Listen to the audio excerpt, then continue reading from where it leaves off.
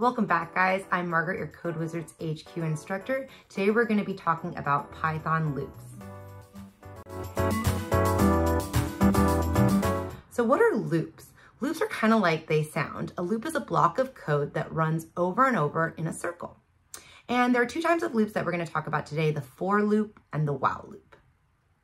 Loops are really important to programmers so that they don't have to keep writing the same code over and over again. It also helps them prevent mistakes and those pesky bugs that we're always trying to get rid of. In the last video, we talked about lists, and we used a list to group some data together, and then we accessed the information in the list using an index number. So that code looked like this on the left, right? We had our foods list, and then we said print food list 0, 1, 2, right? So we'd print each of those items inside of that list. Now we could add each item, right, using the index number, but what if there were 100 items? We'd have to write this out at least 100 times, right? That would be a lot of code. Instead of going through all that code, we're going to use a for loop to go through each item in the list automatically for us. And the for loop looks like this. So it says for food in foods list, and this food variable stands for each item in the list. So for the first item in the list, we're going to print I like and whatever that food is. So tacos, I like tacos. Now we're gonna go again through the list. And for the second item in the list, food is gonna be pizza. So it's gonna say, I like pizza. Then we're gonna go through the list again, and then we have nachos, so I like nachos. Once all the items in this list are done, we're not going to print anything else. So the for loop will end at that point. So the for loop lets you iterate through every item in the list. The body of the for loop runs once for every item in that list, right? So each item that we had here, we did this action, which was print, I like food. Another loop that we can use to get the information in this list is called a while loop. All right, the while loop has three different parts. First, we have this counter that we have to initialize, and this tells our while loop where to start. The next step is how many times do we want to repeat this code? We're going to say while counter is less than 100 colon, right? So when this counter number is no longer less than 100, we're going to stop going through the loop. But while it's less than 100, we're going to continue to do the actions inside of the loop. All right, and then this third part is going to be increasing the counter. So every time we go through the loop, we're going to increase the counter by 1. So right now, counter equals 0. So while counter is less than 100, so the question is 0 less than 100? Yes, right? So the while loop is going to go, and then it's going to increase the counter to 1. So next time we do the loop, counter is going to be 1. So is 1 less than 100? Yes, right? So it's going to do the actions. So all the way until counter gets to 100. So if counter is 100, is counter less than 100? No, right? So that means the loop is no longer going to continue doing its action. It's going to stop because counter is no longer less than 100. And this is called a condition.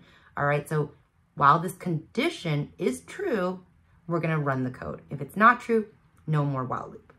Now let's give this a try. Let's try writing our own loops, okay? We're going to print every number from 0 to 6, and we're going to do that 2 different ways. We're going to try it in our for loop and once in our while loop.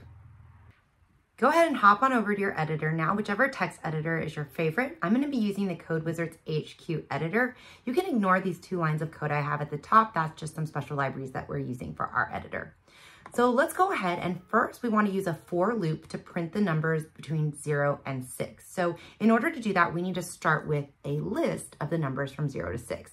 So let's say numbers equals, and inside of our brackets, we're going to say 0, comma 1, comma 2, comma 3, comma 4, comma 5, comma 6, no comma after that because that's the last item in our list.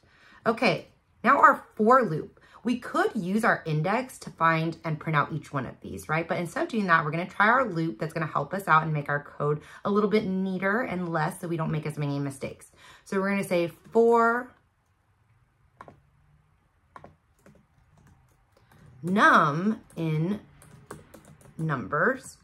So num stands for each iteration that we're going to go through each one of these items in numbers. All right. So for num in numbers, and then do our colon at the end.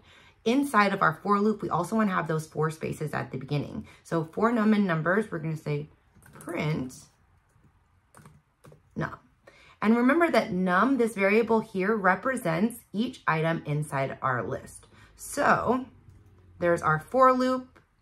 Let's go ahead and save that. And let's see what that looks like. Now we see that our for loop has printed from 0 to 6, all of the numbers inside of our list, right? Very cool. We didn't have to go through and say number 0, number 1, number 2, so on and so forth, right? That would have been a lot more code. Instead, we used our for loop and we really only had to do 2 lines right there. Now we're going to do the same thing, but with a while loop. And remember, our while loop has those 3 parts. So first, let's do a counter starting with our first number. So we're going to say number equals 0. So we have a variable called number, and that's starting at 0. Now our while loop, we're going to say while number is less than 7, and then put our colon at the end. Because what do we want to print? We want to print between 0 and 6, right? So all of those numbers are less than 7. And once it gets to 7, our while loop is going to stop because 7 is not less than 7, right? So while number is less than 7, inside of our while loop, let's use those 4 spaces at the beginning. We're going to print our number. So each time it goes through the loop, it's going to print out the number variable. And then the last thing that we need to do is increase number by 1 every time we go through our loop. So number equals number plus 1. And we want to print out that number variable before we increase the number 1. So when it's at 0, we're going to print that, and then we're going to make it 1, and then we're going to print that, then we're going to make it 2, so on and so forth. So let's give a save, and let's see if our while loop works. Ta-da! So mine's working. Hopefully yours is too. If not, double check you've got all these different things in the right spot and that you've got your number variable and that everything else matches. Here are the solutions. You've got your for loop and your while loop. So hopefully you guys got those all correct and your loops are working great. That was our lesson on loops and the final lesson in our Python mini course. Thank you guys so much for watching and joining along. If you want more Python lessons, make sure you hit that subscribe button. You can also join our year-round kids coding classes for kids ages 8 to 18 at CodeWizardsHQ.com. So now that you're familiar with Python, keep practicing, keep going, keep up the great work, and we'll see you next time.